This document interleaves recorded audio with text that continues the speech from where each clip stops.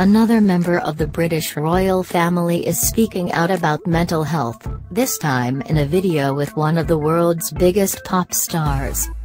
Days after Prince Harry spoke about the personal struggles he faced after losing his mother, Princess Diana, at age 12, Prince William and Lady Gaga had a conversation on breaking the stigma surrounding frank discourse about mental health issues, in a video produced for the Prince's charity, Heads Together. It was a FaceTime call. Like old friends, Lady Gaga and Prince William opened up about mental health. The pop princess opened up about her struggle with PTSD online, after 5 years of struggle. She wrote, "It is a daily effort for me, even during this album cycle, to regulate my nervous system so that I don't panic over circumstances that to many would seem like normal life situations.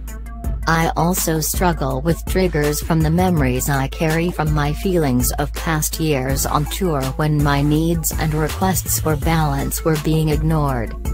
In a video released Tuesday, the pop star joined the Duke of Cambridge's Heads Together, a campaign he leads along with the Duchess and Prince Harry to raise awareness on mental illness.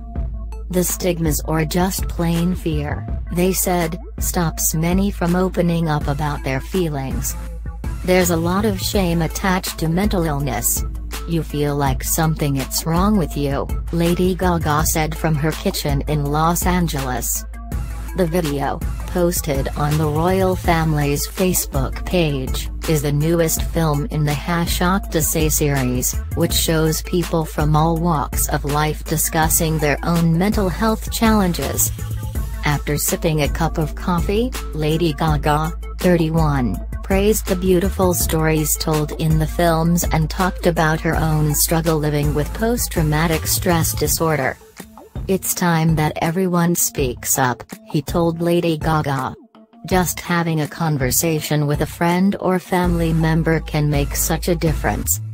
William asked Lady Gaga to join forces following the open letter she released through her Born This Way Foundation to reveal she has lived with PTSD after she was sexually assaulted at 19 years old.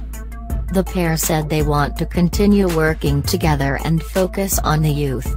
They made plans to have an October meeting in the UK. The release of the video comes just days after Prince Harry revealed that he sought counselling 4 years ago to deal with the grief of losing his mother, Princess Diana. Lady Gaga says that talking more openly about mental health would allow people to feel like we are not hiding anymore.